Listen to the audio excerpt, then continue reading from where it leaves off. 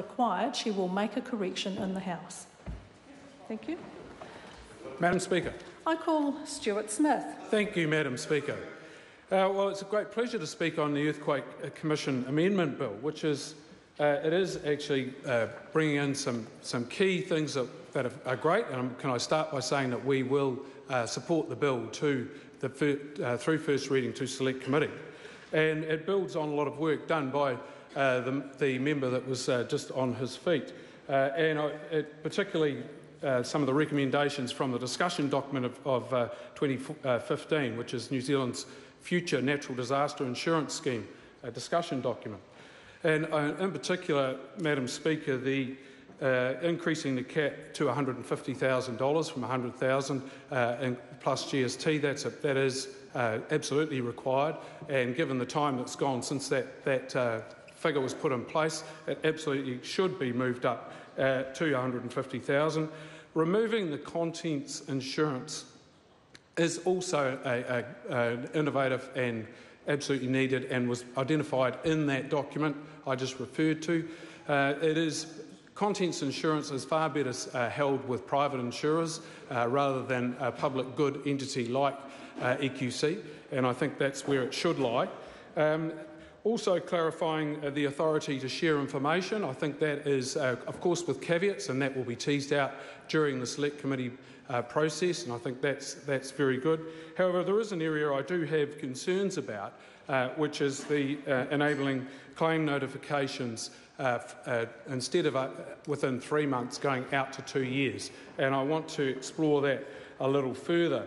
I did put in an Official Information Act request to the Minister for any Treasury advice around that, and I'll go into that a little bit more in detail shortly, but I think this is a really serious matter, and it is something that we should get full disclosure on. And I don't have a lot of confidence, I'd have to say, because I have started out with a very reasonable number of written questions to the Minister, and with the avoiding tactics that were coming back with the answers, ended up with 480 written questions to try and get some answers out of the Minister, including one, Madam Speaker, which asked the Minister, does she agree with answering written questions on time? Which came back yes, but it was late. So I think this is a really serious matter, and the information from Treasury should be shared with the House and with Parliament. So, and this does relate to the bill.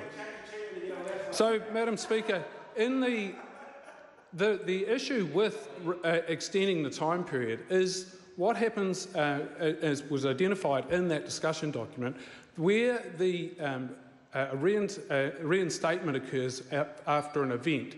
The definition needs to be much more clear than it is, so there's no room for doubt there, and also that goes to the matter of apportionment. That is really important from a reinsurance perspective. This is a public good insurance with EQC, but it relies on commercial contracts, and those contracts are with international reinsurers, and they don't have to be here. They come here, it's a commercial contract, but they want and expect to know what their liability is so they can price it. And that is very important, and this isn't addressed in this bill. It should have been. We have been promised there's going to be an inquiry. Why we need another inquiry into this, I have no idea. It'll likely only cover off operational matters. We should have had the substantive bill now and have the minor bill later on.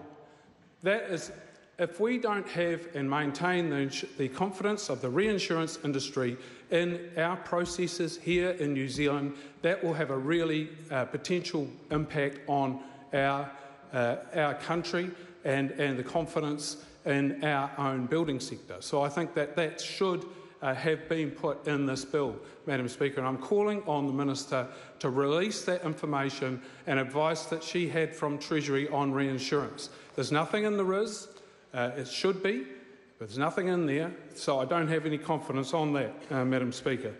Other than that, I do support the bill. I think, as I said, we will vote for it, and we will look to examine it very closely in Select Committee, and on that basis I commend the bill to the House. I call Dr Duncan Webb. Thank you, Madam Speaker. I look forward